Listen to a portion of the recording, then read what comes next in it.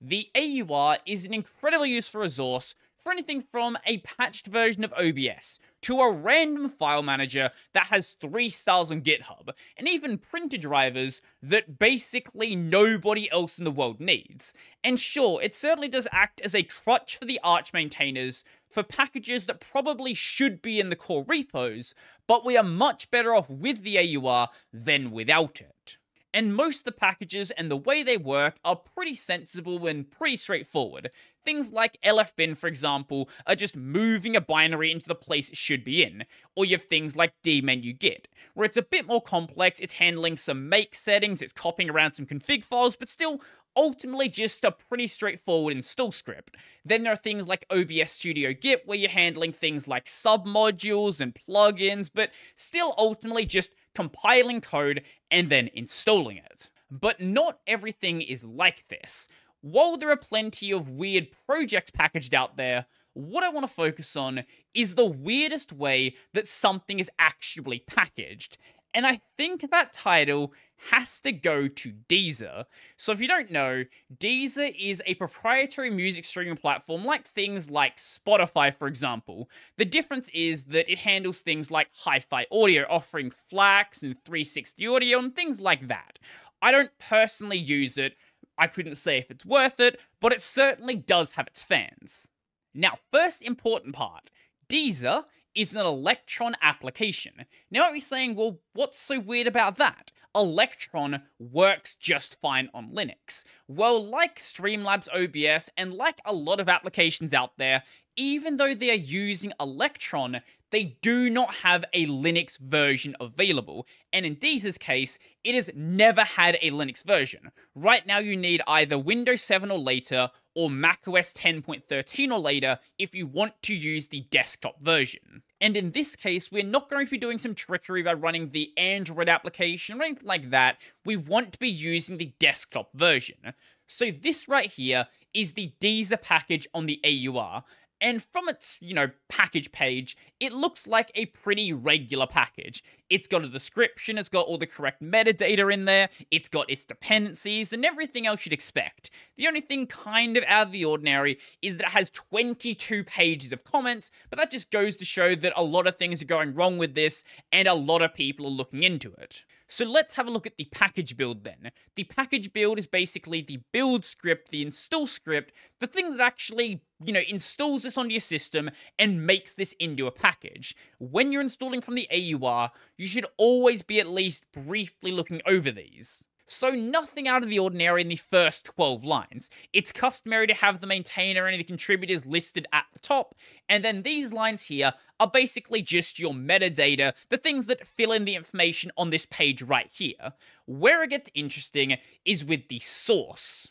You've got a bunch of probably important patches here, but most importantly is the first line of the source. This line right here. If we go and take this link, and then fill in that value at the end. So this is the package version, which is this value right here. This is going to be a download link. A download link for downloading the exe. We are downloading and installing an exe file on Linux. Now, all this thing on the left-hand side of the double colon is doing is just renaming that file into a sensible, consistent format. But we are not going to be running it through Wine. That has been done plenty of times before, and that's pretty boring. Now, here's the thing about exe. I'm not going to get into the intricacies of how the format actually functions, but the most important thing is it's not this weird arcane Windows binary format. It's a well-documented format, and it's a well-documented archival format. So tools like 7-zip can actually extract it. And that is the first step being done by the package build. So this package build is broken down into two main functions. We have the prepare function and also the package function. The prepare function is generally used for getting the application into a state where it can actually be packaged. First thing being done is extracting the app from the installer. Let's go and run these commands and see what actually happens. First thing though we're going to do is run a slightly different command. 7z x and then on that file right here. this is going to dump out a bunch of files. So we have the plugins dir, and then inside of this, we have the app-32.7z and a bunch of these DLLs. Also, this extra uninstall exe that I don't really care about. Most important thing here is the app-32.7z. All of the rest is garbage Windows data so that the installer can actually function. None of this is relevant to the application itself. Let's go and get rid of all of that junk and then run the actual command. And because we only care about that 7z file, why bother extracting anything else? Now, inside of this 7z file is the application itself. So we need to go and extract that, and then drag the application out. That takes a little bit longer, because there is, a bit more data to deal with. But once again, most of this is kinda junk. We don't need any of these pack files, or bin files, or DLLs. We don't even need the deezer.exe. What we actually need is inside of the resources directory, there's going to be a file called app.asar. And what we're going to be doing is extracting that file. So what is an ASAR file? Well, an ASAR file, simply put, is an Electron archive. Basically, the bundle that an Electron application needs to be in so that Electron can actually go and launch the application. So let's go and extract it and then see what we get. So inside of that archive, there was an app folder. Inside of this folder, we have the build folder, and you might notice something.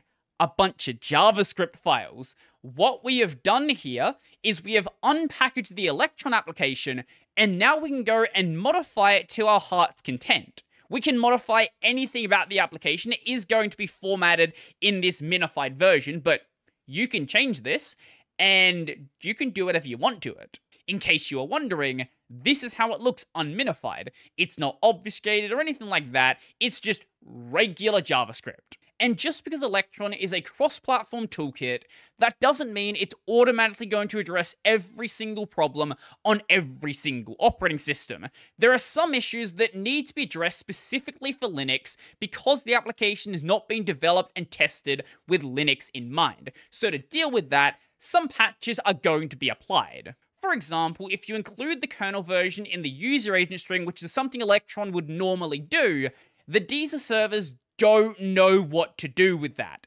So to deal with that, it just returns it as 0.0.0, and it just doesn't care anymore. Previously, the application was running in development mode. This led to a lot of logging, a lot of lagging, and breaking the Deezer TOS, because in development mode, it would log the URLs for the MP3 files, and yeah, they had no DRM on them.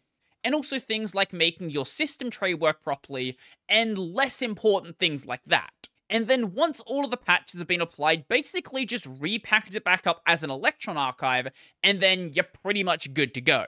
Now, for anyone who might be curious, every Electron application works in this manner. Some of them might be obfuscated, but anything out there, you can go and unpackage it. I'm not saying that you should.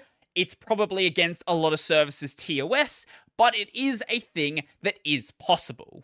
From here, the packaging stage, the actual installation stage, is pretty straightforward. So we go and make all of the folders we need, and then pretty much just put things where they need to go. So put the app.asar into /user/share/deezer, and then for the application icons, the Windows icons are going to do perfectly fine. Just put them to where they need to be on Linux, and you're good. We have a desktop entry, basically, so if you have a graphical app launcher, you can click on the icon, and then it will launch the application, and then finally, moving a Deezer binary into /user/bin. But we haven't seen a Deezer binary so far. It's not actually a Deezer binary. What it actually is a launch script. Basically just a one-line shell script that says, hey, go and open up Deezer with Electron 13, and yeah, just do that. Now, Electron 13 is kind of interesting. This is not the main Electron package available on Arch. The core repo package is Electron 20, but the thing about Electron applications is most of them do not use anything remotely close to the latest version of Electron. A lot of applications deal with this by bundling Electron with the application. But because of the way we are handling this package, that's not really something that can be done. What we actually need to do is install specifically Electron 13 from the AUR, but Deezer also isn't made with Electron 13. It is built against Electron 12. However, due to the way it's designed, Electron 13 isn't going to include any breaking changes. But breaking changes do start to happen at some point with Electron 14, so the maintainer of the package has this to say about this. Unfortunately not, referring to, hey, could you update it to Electron 14 at least? Deezer is distributed with Electron V12. To fix the breaking changes with Electron 14 Electron/remote, it would require to include a full Electron install in this package, similar to installing a binary package, but even more against how Arch does things. So pretty much, it's going to be Electron 13 until the developer decides they want to change it. There's no telling how long it's going to happen, and there's no telling how many versions they actually jump by. But this is pretty much what the package has been dealing with since it was first created all the way back in 2018. All the way back on Electron 3.0.10. And since then, the package has changed a bit, but it's still the same fundamental concept. And in the end, I think projects like this are just really cool. I don't use Deezer myself, but if you use it, and especially if you use it on Arch, and you didn't know how the package actually worked, and you want to get involved, I highly recommend if a problem comes up, you go and help out the developer and see what can actually be done. I think projects like this are kind of the epitome of what makes Linux cool. On Windows, most people accept that an application doesn't work and move on with their day. On Linux, let's just make it work. Let's go and extract some archives and see what can be done. This is the strangest that I've been told about, but if you know about something weirder than this, please do let me know. So that's going to be it for me. If you like this video, remember to go and like the video. If you really like the video and you want to become one of these amazing people over here, go check out my Patreon, subscribe, selling Pay, linked in the description down below. I've got a podcast called Tech Over Tea. I've got a gaming channel called Brodie Robertson Plays. That's going to be it for me, and I'm out.